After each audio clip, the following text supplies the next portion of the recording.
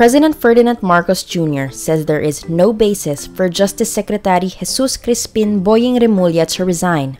This amid calls for Remulla to step down after his eldest son, Juanito Jose Diaz Remulla III, was arrested for alleged possession of marijuana.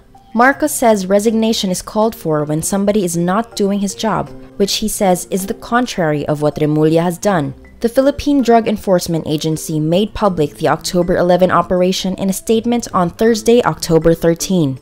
In a handwritten statement, Justice Secretary Remulla vowed he will not intervene in his son's case, and that his son will have to face his predicament as a fully emancipated child.